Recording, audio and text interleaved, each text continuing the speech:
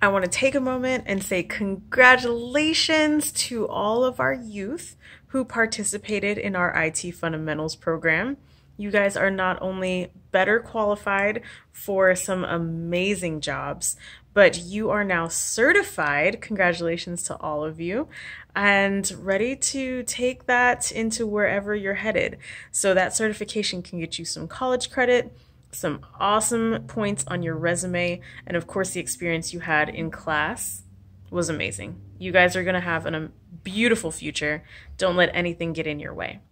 One of our students was so excited to really just get through the experience and to pass their exam, but she said to me she was disappointed in her score. And one, amazing work ethic. She knew that she was capable of more. She wanted to excel beyond just passing and getting through it, but she wanted to make sure that she had a great score.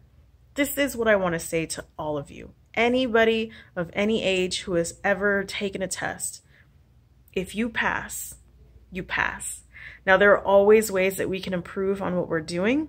There are ways that we can know more, stay knowledgeable, stay competitive. But when it comes to certifications, especially the ones we're familiar with, CompTIA, Cisco, Microsoft, if you can achieve the score that they are looking for, whether it is what I call the perfect score, which is the exact number that they're looking for, or you achieve an actual perfect score, which then you probably cheated, it's okay. Well, not cheating. Cheating's not okay. But getting a score that's passing is okay no matter where it is on that scale. When you are certified, you are certified. And that shouldn't be the end of your learning. That shouldn't be the end of your studying. That should be the start of a journey for you and the next step of your career. So if you got 5 points above necessary or 500 points above necessary, certified is certified. Put it on your LinkedIn, put it on your resume, turn it into money, and enjoy the fact that you have made a major accomplishment. You have achieved your certification. I myself have I've gotten mad at myself for that exact same thing. When I got my A+ and my Net Plus, I wanted to do better. I thought my score could have been higher. And you know what now? If I get 675 out of 900 and I needed 675 out of 900, I'm really happy. That means I can put that frustration and the anxiety and all that behind me, and I can say, whew, I got this done.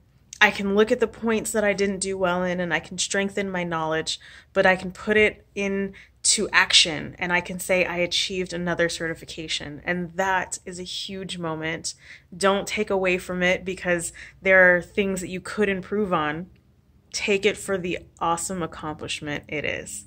I want to let everyone know that our high school students did an amazing job. They all got great scores. They exceeded our expectations. And so can you. Set a goal for yourself, achieve it, and enjoy the accomplishment. Turn it into the goals that you want to progress. So if you want a certification so that you can get a better job, get the better job. If you want a certification so that you can change careers, make it happen. And let us know how we can help support you. Talk to you soon.